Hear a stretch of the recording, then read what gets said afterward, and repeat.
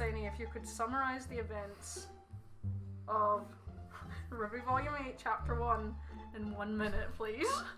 Starting now. Okay, so it's a black screen, it opens up, and then we see a child that's like scrubbing the floor. It's Cinder, but we don't know that for sure yet, but it's definitely Cinder. Then we have some trauma movement. We've got Neo flying towards a whale. It's really scary, but we're going there. There's a big visual difference in size.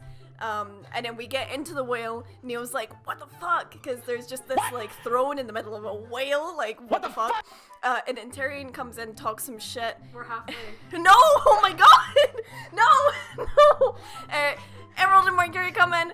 There's a whole stramash, and then they pick up Oscar, and then there's a whole fucking mess between the sisters. 1 minute is way too short. And then the team split up, and there's like a cool cutscene between the two of them, and then Ironwood shoots a guy wildly in the middle of nowhere. And Winter questions her choices, and then we cut back to Salem, and she's like, fucking go and find this child for me, go back, go, goodbye.